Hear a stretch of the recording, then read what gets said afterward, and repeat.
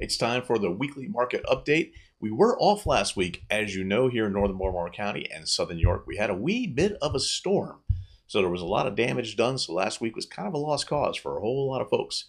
Power just came back on. Even here in my office, we didn't have power for like 4 days before it got restored. Tons of damage from the wind, and even a few homes got damaged. Hopefully you are safe and nothing happened to you or your property. Let's go ahead and get right into it and see what we're dealing with this week. So, in Baltimore County, the coming soon actually jumped up about 26%.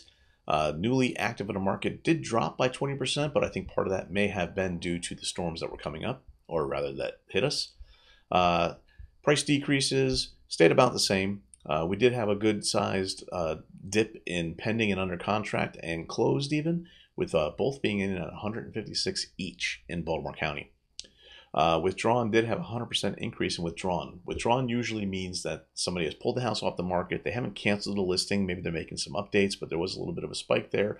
I would attribute that more likely than not to the damage that we had from the winds and the weather, and they're probably just getting their property kind of tidied back up and ready for showing again. In Harford County, coming soon, just 28 of them.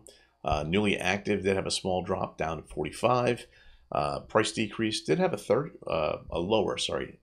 almost 30% decrease in price decreases, which means not as many homes were getting a price decrease. And closed, there were 50 closed properties in Harford County.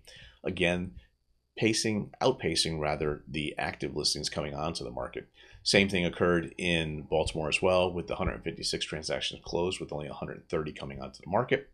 And as we look down into York, we are seeing a small decrease in coming soons. Again, school's getting ready to start up, so things are a little bit slower.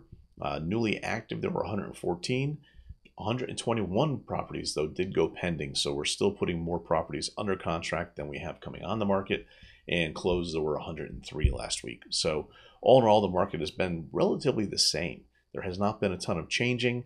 I know the interest rates did go up a little bit in the last week, but we're still dealing with the same thing that everybody else has been dealing with in the area, which is low inventory. So with low inventory, even with a higher interest rate, we are still seeing multiple offers on properties, and properties are still going off the market relatively quickly.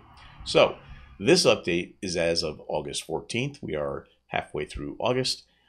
We will see you again next week when we give the next market update. Make sure you go ahead and like and subscribe below so you'll get these updates every week. Have a good day.